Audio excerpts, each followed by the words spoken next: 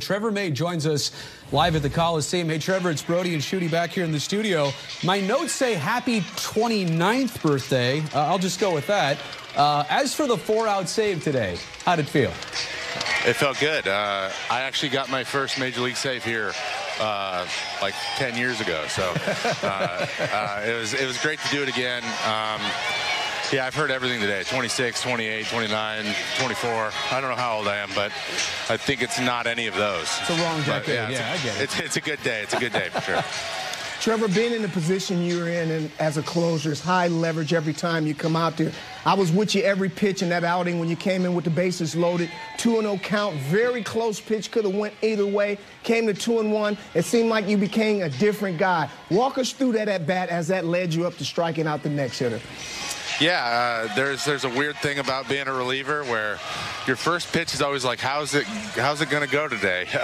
And sometimes you got to dial it in a little bit. You get a little bit of feedback. Maybe got to put in a little bit more effort. And yeah, locked it in. You know, I honestly said, dude, it's your birthday. Like, go get the job done. And that, for some reason, gave me a little bit more spark, a little more energy. So, and then I just rode that for the rest of the way. Yeah, the heater was working on those final couple of bats as well, too, those challenge fastballs. Hey, Trevor, based on how and where you started this season to where and how you are right now, I mean, we know from a team perspective it's been a rough go for everybody, but for you individually, it's like you found something, you found a role, you found success, and I love seeing your reactions and emotions on the field. How are you doing basically start of this season to now? Yeah, it's night and day for sure. Yeah, the game just kind of stopped being life or death. I think that's at the end of the day. I was kind of riding with the emotions a little bit too much and trying to tamp them down.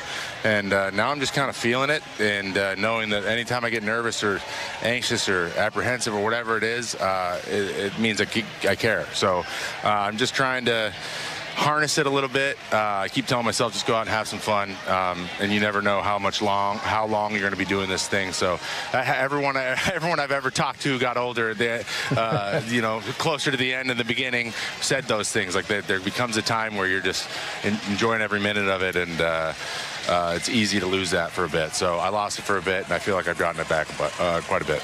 Is now a good time to remind everybody to like and subscribe to Trevor May Baseball on YouTube? That is a good opportunity. Great plug. Okay. Perfect plug time. I never got to do it now. Trevor May Baseball, spaces between every single word. Thank you. That's my gift to you. That's the least I could do. Trevor, thanks for your time, buddy. Appreciate this.